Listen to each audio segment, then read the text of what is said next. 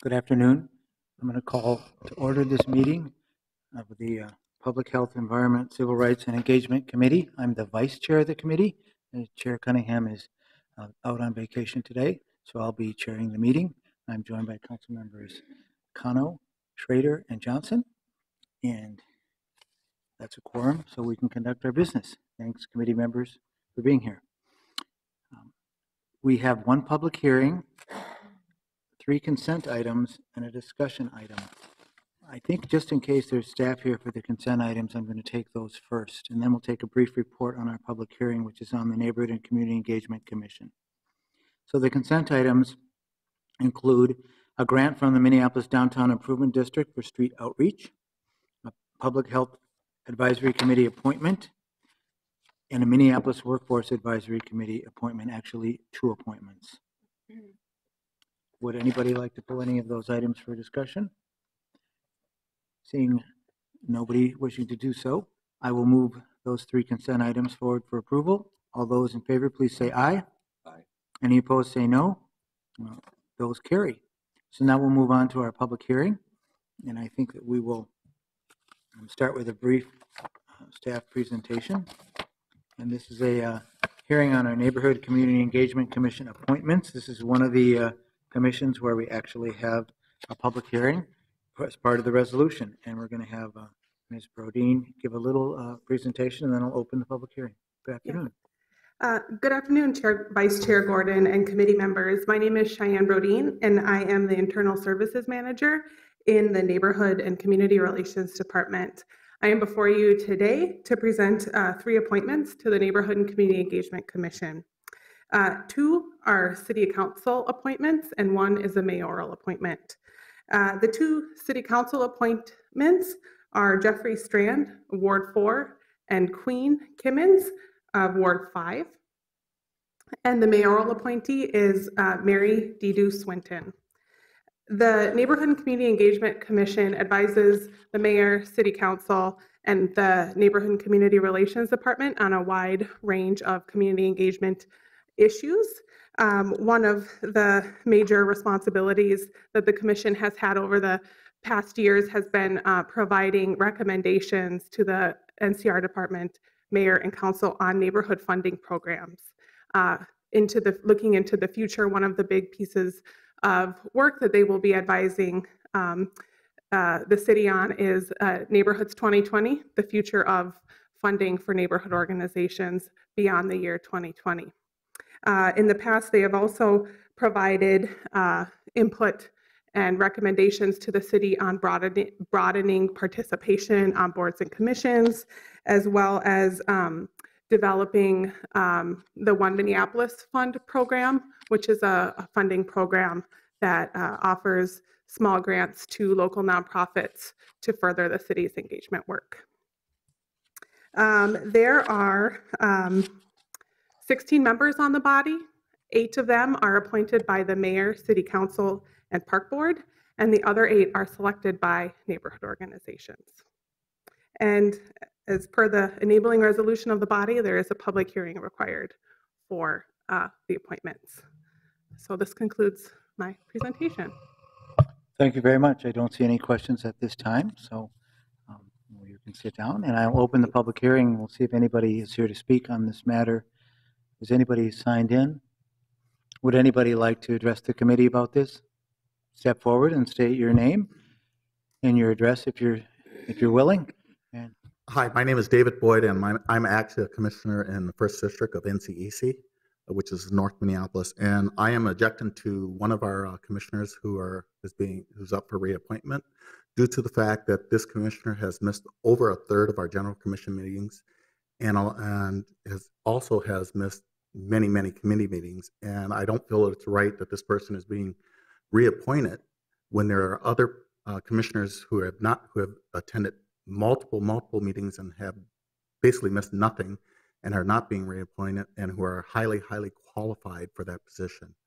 I feel it's an injustice to the city and an injustice to our communities that this person is being reappointed, and I'm referring to Commissioner Melita Kimmons, who has missed over 1/3, and I do have copies of the attendance report for this past year, and I can also provide copies of her attendance record for the year prior during her 2-year term, if requested by you. Thanks. Okay, thank you. Is there anybody else here who wishes to speak on this matter?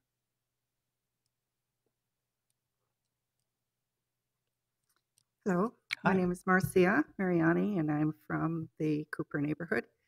I'm a charter member of the Neighborhood and Community Engagement Commission, and I am aware that we have a very open process whereby neighborhoods select and elect their people to the commission, their representatives. The establishing resolution indicated that all the elections shall be held in the manner by which neighborhoods hold their elections. Many neighborhoods are different in that regard.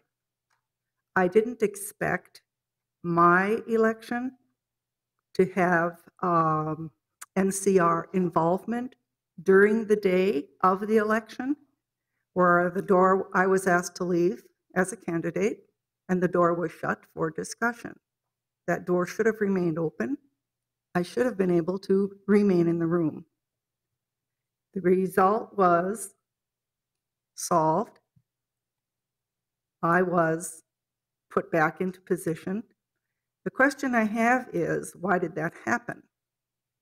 NCR should not be involved in neighborhood elections, at least not to that degree. And NCR director informed us months ago that Cedar Riverside had been decertified, and yet Cedar Riverside representative showed up to elect me. So my question is, what is the status of my neighborhood in District 8 for Cedar Riverside? Also, because our elections are so very public, the NRP had always had an open process. Now, with regard to your appointment process, we're in the dark, and we'd like you to help us out here. I know that years ago, Elizabeth Glidden was on a committee that did make the appointments. Do you still have that committee? Who are the members? How is the appointment made? Do you have a process? We'd like answers to those questions. It's not very difficult, I don't think, but we would really like to have answers. Okay, thank you very much. I'll see if there's anybody else who wishes to speak, and then we can try to answer the questions that have been raised. Welcome. Thank you. Jeff Strand, 5100 Thomas Avenue North, Shingle Creek Neighborhood, Ward 4. I'm here just to thank you for your consideration of my appointment. I noticed that on the online documentation, I just wanted to say that it's less of a resume. My seeking reappointment is not a retrospective action. Rather, as stated in the reasons I want to serve, I have a deep 25-year plus background in neighborhood organizations, both as a neighborhood board chair, director, NRP policy board member, and NCEC member. However, I think this is a time of change, and I'm very interested in being part of the change process that we are embarking upon. I have the skills, I have the training in IAP 2, I have the training in technology of participation and art of hosting, and I think that I have the deep and abiding commitment to serve the city, the residents, and improve this process. So I thank you for your consideration. Thank you. Is there anybody else who'd like to speak on this matter?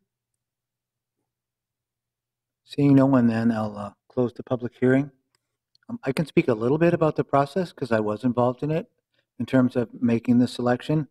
I can't speak about necessarily the attendance of commissioners, but there was a committee that formed, or a task force. It included 3 council offices and staff from the department, and we looked at all the applications, and we reviewed them and discussed them and made the selection that way based on criteria that we had. And I have to say, it was actually especially difficult, and it was odd this time because we had what looked to us like a dedicated group of people seeking reappointment who had committed time and energy and were bringing assets and benefits to the commission, at least it was our understanding.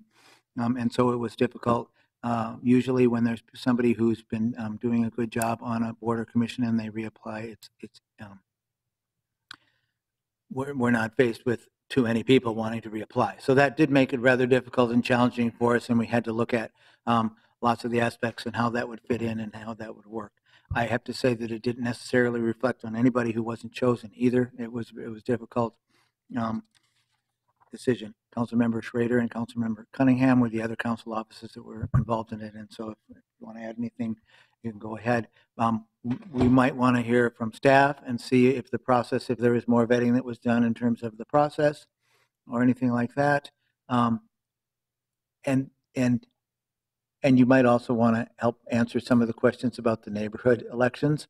I'm not so knowledgeable about what would have happened there. It doesn't surprise me that staff might come and try to help facilitate. I will note that Cedar Riverside neighborhood, there's a big question mark about neighborhood. 2 groups applied for recognition. There's been a lot of difficulty getting either of the boards to actually meet, convene meetings, have minutes, keep a website active. So I believe, and I can't speak because it's the director's call, and maybe the commission even knows more, but I can't really speak about decertification. I think that there's yet to make a selection about what neighborhood's going to qualify to participate in the CPP funding next round, but maybe staff can also help answer that question. I have been in communication with Councilmember Warsami, who's also a council member who serves actually probably more of the neighborhood than I do.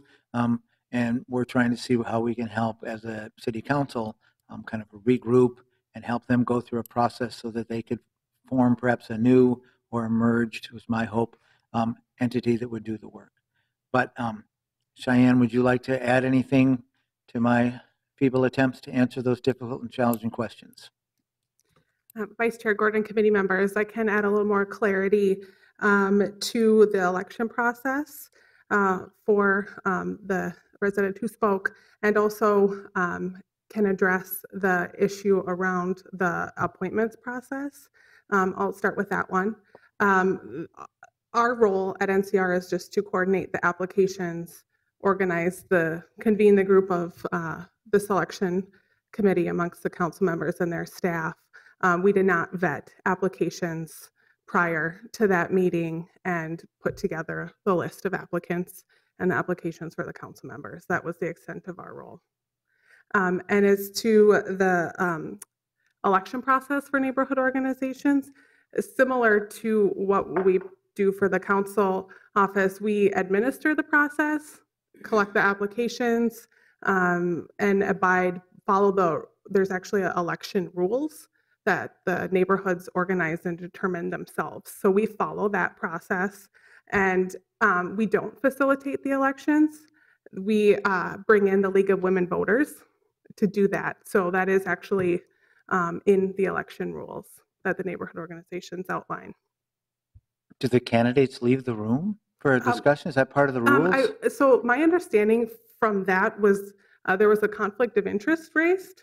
So neighborhood organizations send electors, and one of the electors was the husband of one of the candidates, and the group decided to either allow it or not allow it, and the candidates were asked to leave the room, was my understanding. So Okay. Councilmember Johnson. Thank you, Mr. Chair. Just a question on the attendance concerns that were raised in the public hearing. Does NCEC have specific rules about that where an individual is removed automatically? Does NCEC have the authority to remove their own members due to attendance concerns? How is that handled today? Sure. Through Vice Chair Gordon, Councilmember Johnson. So actually my records for that individual commission member, she's missed 3 out of the 12 last year of meetings, so that's 25%, less than 1/3. And that is what the bylaws call for. So you can't miss more than 3 committee meetings in a 1-year cycle. And the NCEC does not unselect their members. They could recommend to the appointing authorities any member that they think maybe should be unseated. So for members who are appointed, it would be the mayor and or city council. And then for the neighborhood organizations seats, it would be the neighborhoods in that district. Thank you. Any other questions, committee members? I don't see any questions. Hopefully we addressed most of the concerns. And maybe there'll be an opportunity for individuals to talk to staff or committee members later if they have more questions. Well, I'm prepared to move the recommendation. Appreciate people coming in and making their comments. In some ways, it would have been maybe good to get some information or some thought in the future. And I also will just make one comment. I would like to see us really think about how the neighborhood elections take place and do that in a different manner. I've had this idea that I don't know that it's resonated well with anybody, and I don't even think I originated the idea, but could we hold the election, maybe a different kind of open election, and do it at the same time as we're doing our Community Connections Conference, and have something in the afternoon where we call it a neighborhood congress or something, and get people to come in and have a little candidate forum and try to get more interest going in that and a better process. But that's also something I'd like to see the NCEC, the commission, actually lead on and come forward with. And I'm thinking maybe that's part of some of the work that you're doing. I don't know that we're going to take comments because it's our turn to talk now, Marcia, but maybe we can talk later. Because unless you really loved the idea, just kidding. Andrew had a comment though.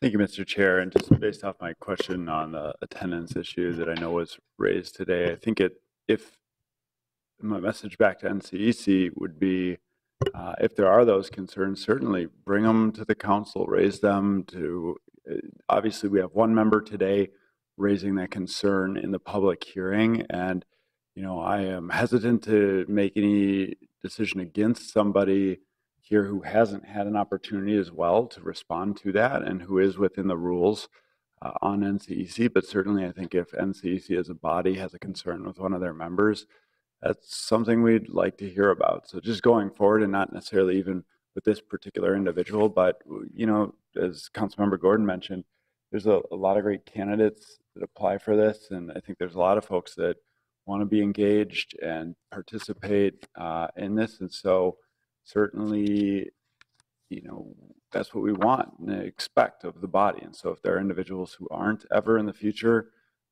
it's something that I think there's opportunities for others who maybe are interested in doing that level of participation and really giving it their all. And that's, again, no comment on this particular individual, but just speaking broadly to the concerns overall, all about participation.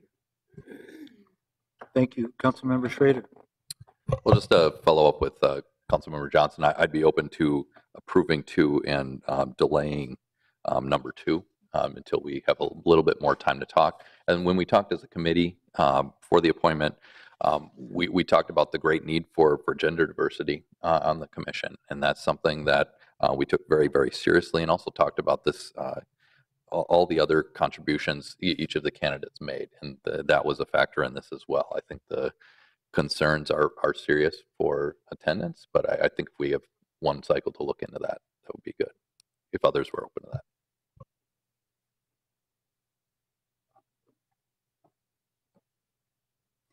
Well, I think I'd prefer just to move it forward. If you're asking for preferences rather than hold one back and the others, I do recall that we had some discussion, and we were also talking about racial balance, and we were also talking about geographic balance, and we were looking at the wards. One of the things we had actually was a grid and a chart, and so we could understand where everybody was coming from.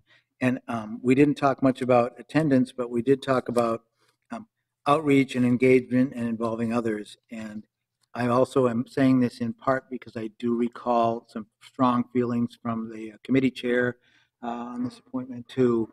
and it seemed like he probably helped contribute to getting us a consensus around this as the choice. So I prefer to stick with the motion from the subgroup that brought this forward, but that doesn't mean other things couldn't happen in the meantime. So, I mean, you can move it as an amendment, and we can take a vote on it as well, but I thought I'd just throw that in there.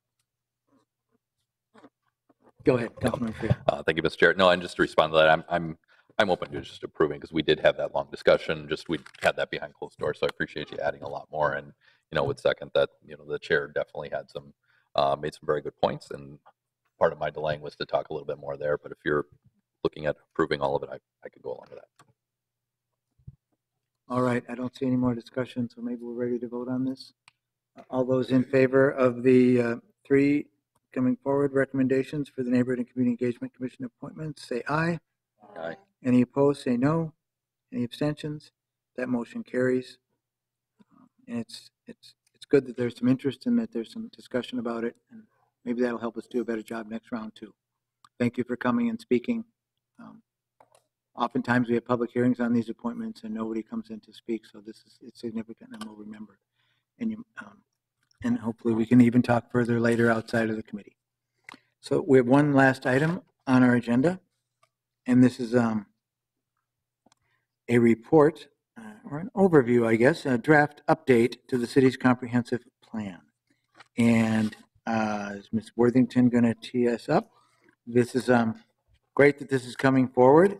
There's a draft comprehensive plan, Minneapolis 2040, that's been out for a while, and now each committee is getting a chance to look at the policies that relate to the committee. So we've got a bunch of things to think about in our committee here. Welcome.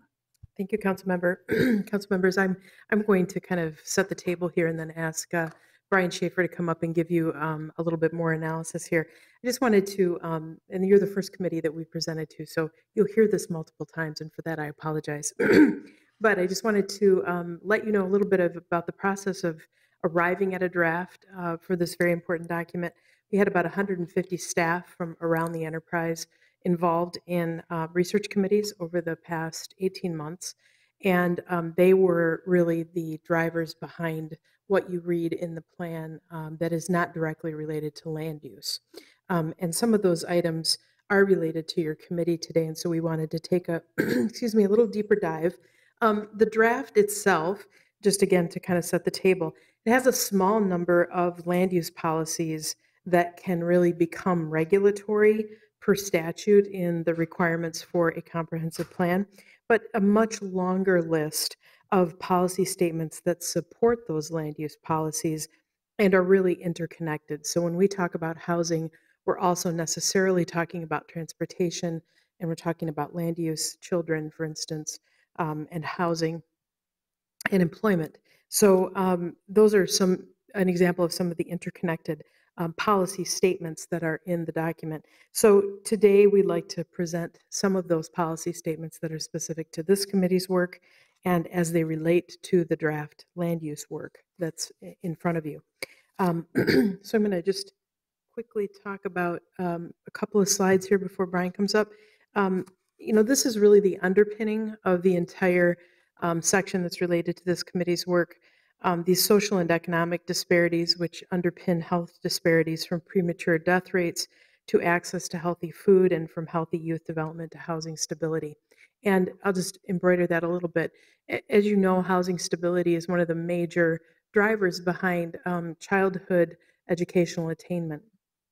And we know that too many kids in Minneapolis do not have housing that is stable for them throughout their educational career. So that's one example of some of the data that informs this work and can guide how it interacts with our land use regulations.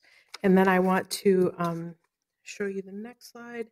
This is really kind of trying to illustrate for you how these policy statements and policy directions are interrelated across the document itself. And just trying to illustrate, for each committee we'll do this, but trying to illustrate how this document reads as a whole and not just as a chapter by chapter kind of approach.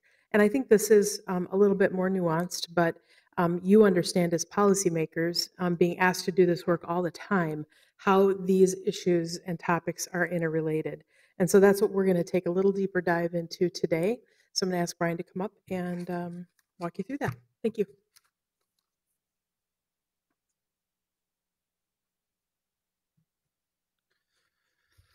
Vice Chair Gordon, committee members, I'll spend a few minutes just going through a few more slides, and we'll open up for questions and kind of just look for any feedback or dialogue you want to have going forward.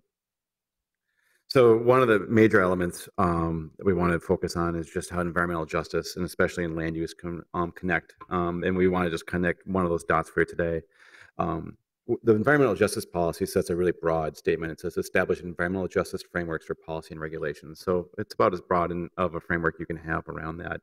And so what does that mean as it starts to relate to land use specifically, but also recognizing environmental justice is so much more than just some of these land use components, everything from equity and anti-displacement policies and discussions we have around housing issues, air quality and water and soil quality, access to healthy food, which we'll get into today, and obviously the health and energy of a home. So there's a broad set of this. A lot of that work has been carried forward by Green Zones. Kelly Moolman is here today, who's been working on the Southside Green Zone process. We can talk more about that. But as we start thinking about that in relation to the land use goal of production and processing, I wanted to just identify some of those dot connection for you, is that in the production and processing area, we really call out different action steps. And one of those action steps is that we want to prioritize the use of our land and production processing. These are areas that we've called industrial. For certain types of uses that have minimal or no impact on air, water, and noise pollution, and that provide a quality living wage jobs. We're trying to better position these areas that we formerly called industrial to do a lot more for us as a city, both in job creation, but also recognizing that we want to move away from some of those heavy industrial uses and really move into a kind of a new 21st century manufacturing and production and processing type of use. In relation to that, and as we start talking about environmental justice and those impacts from a production process, is also, we say, to identify and limit the new heavy industrial uses that have harm to human health and throughout the city. This relates to a lot of the work that we've done in our land use tables that we can do. This would guide us forward in zoning ordinance revisions, but it also starts speaking to some of the work that our partners in public health are doing around some of the clean grants for clean industry and cleaning up industries, everything from dry cleaners to heavier industrial uses. So it gets back to tying those dots both between our land use and what we're allowing and what we're trying to achieve throughout. Making a kind of a broad switch is really starting to talk about more of our food access and land use. And this is a pretty significant topic. And there's really two main components to healthy food access. One, obviously, I think most of you know in this room, is proximity to stores that sell healthy food. And then secondly is insufficient income or enough sufficient income to purchase that food.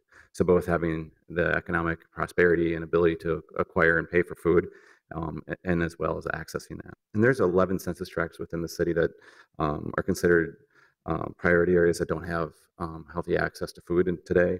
And many of these areas are areas where residents live at least a mile from a full service grocery store. And there's a greater number of census tracts that don't have a grocery store within a half mile. So we're trying to create a way, as we start to think about our land use policies, is trying to identify opportunities for new stores to be created, new sites to open up. We've had a little bit of a stronger policies in the past about restricting commercial growth into really tight nodes and portions of corridors, and we're looking at that a little bit more broadly in our future land use map. So our policy called Access to Goods and Services, one of the action steps highlighted here is to designate additional areas, and actually we do that in the land use plan or in the land use map. That need for the demand for retail is greater than the current supply. And so how can we allow for that more access to those goods and services? And at the same time, we want to make sure that we pair this with our policies, as Heather was mentioning, that are about the access to food itself and really about the policy network that we did that aren't just land use specific, but really about how all these things are together as an ecosystem. And talk about the proactively trying to get new grocery stores into areas. So you see this up on their screen today. Action step C from the food access policies kind of fits in with this other the policy on access to commercial goods and services, which is looking at ways to attract new grocery stores. So how can we be out there actually trying to fill those gaps, not just by creating land use policy to support those locations, but also creating city actions to go find retail or grocery stores, create those spaces to allow it to happen. So this is a place when we're starting to think about how this comes together. Those are just two examples of really kind of connecting those two dots. There's some much broader examples of that we can get into with any questions or discussion.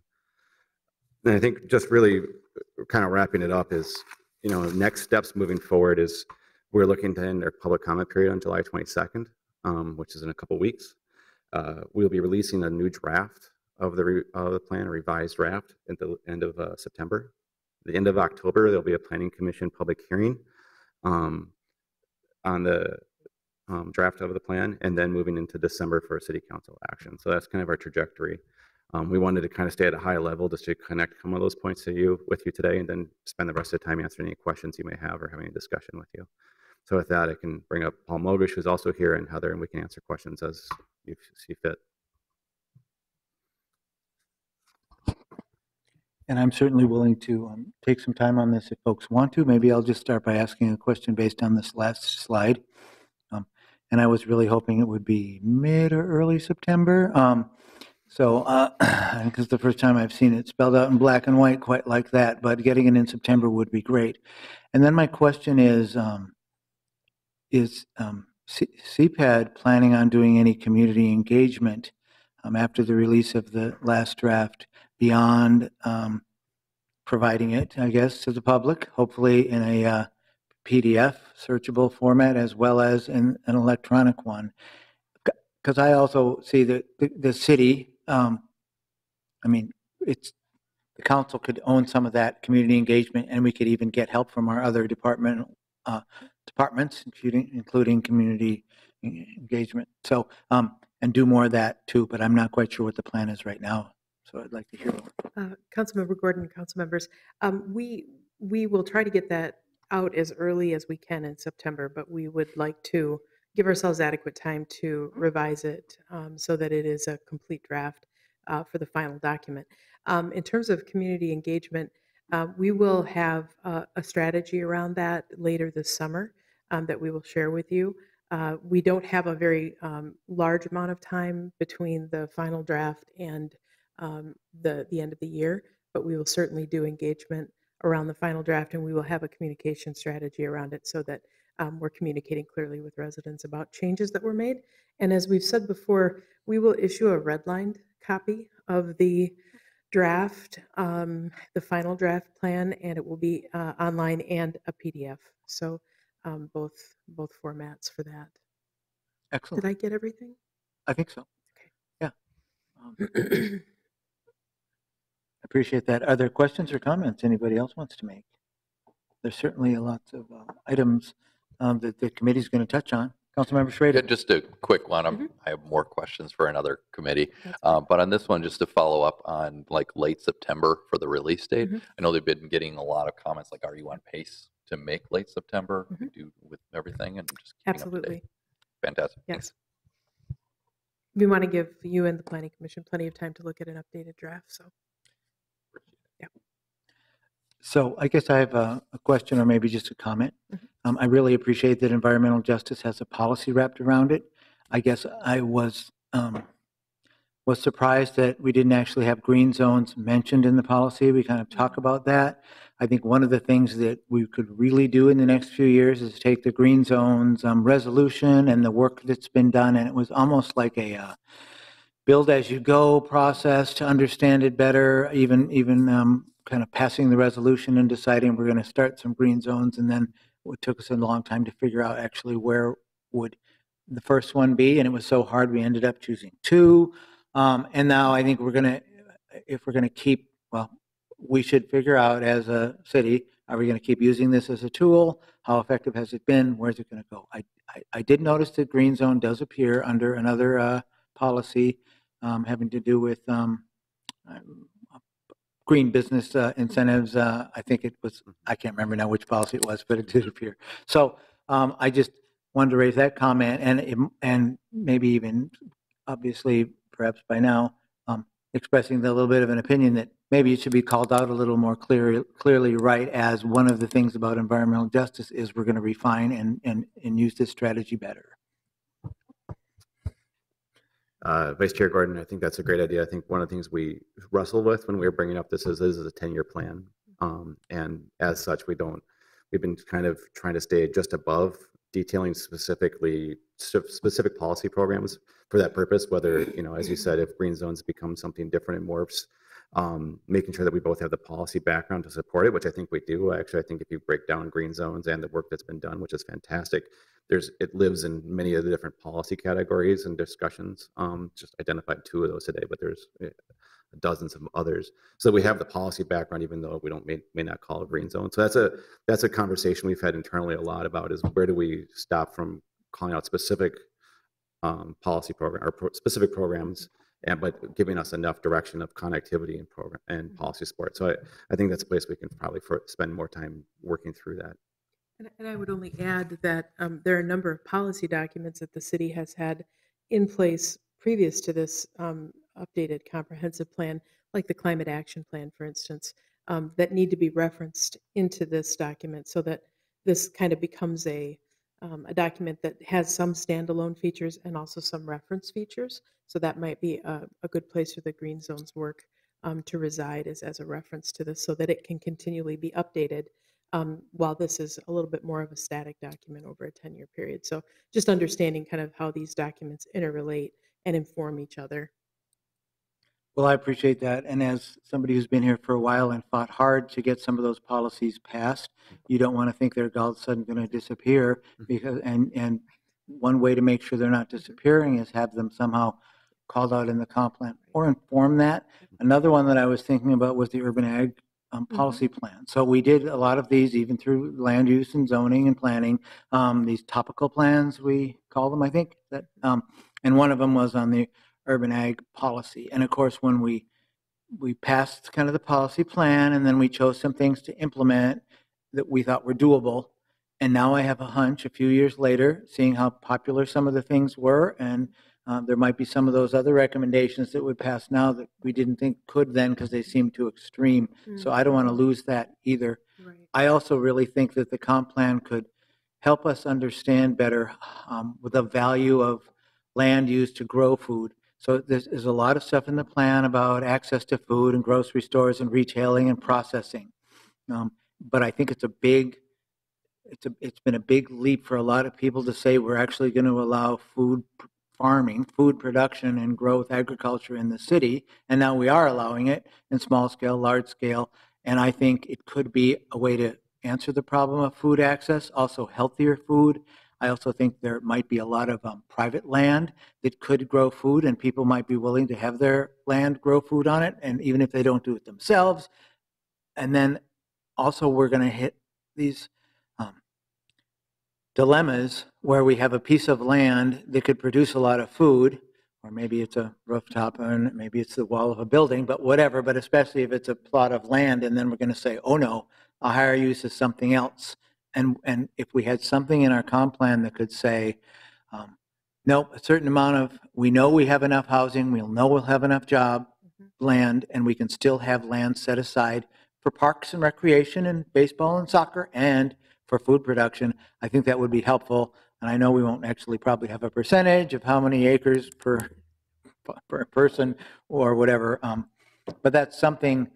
And I know there's a lot of good stuff on food in here, but most of it wasn't on actual growing food. I actually think as a home-based business, if somebody could lease out some of their home, but then they might have actually somebody else working it. And so are we going to look the other way, or are we going to carve out some special rules so we can actually do that in terms of resilience as a city, and also in terms of the cost of food? Those kinds of things could be addressed in this small way. This food topic also fits nicely into the production and processing area of the comprehensive plan. So thinking about food production in ways that's other than growing food in dirt, thinking about growing food hydroponically and other maybe more technology-driven food production.